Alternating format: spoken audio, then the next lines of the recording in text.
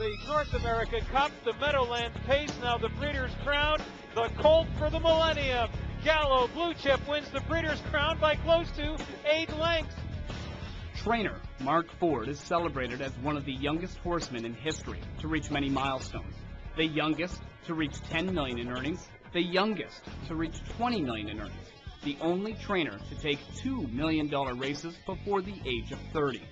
Some of Mark's early success can be attributed to this rambunctious pacer who can truly be remembered as a titan of the track.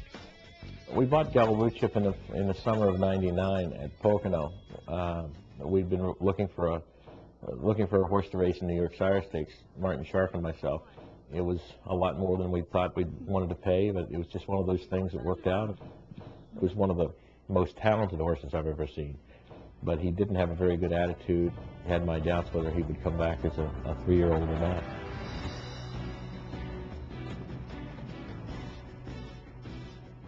His greatest attribute that he didn't need a trip to win. He was a horse that did everything on his own. A lot of pressure was on a young fella from a small town in West Virginia, and he came through, obviously, in flying colors. He was undefeated as 2, and then he come back as a 3-year-old, and he started making breaks. He went on to win the North America Cup very unexpectedly. You know, you look back, I think that was when he really turned the corner and become our top contender. He's moving away from the field. The ultimate blue chip investment was Gallo. Among his many accolades, the fiery grandson of Albatross was honored in both 2000 and 2001 for his success on Canadian soil.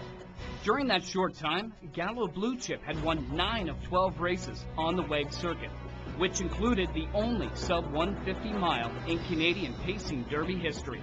The prep for that race 1 week earlier made him the richest pacer of all time.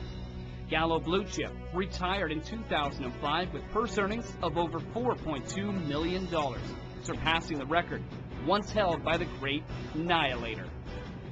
Tremendous feeling of accomplishment to do that. You know, no one had ever done it before, and now you're talking horses like Annihilator, you know, all the big 3-year-olds. That it really meant something. Gallo Blue Chip, he was something special.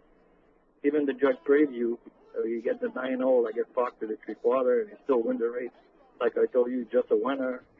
Mark was doing a good job to keep him sharp, keep him good all the time, you know, all year round. I can't say enough for Doobie, too. I mean, he fit him very well, and I really give him a lot of the credit for, you know, he was a tough horse to drive.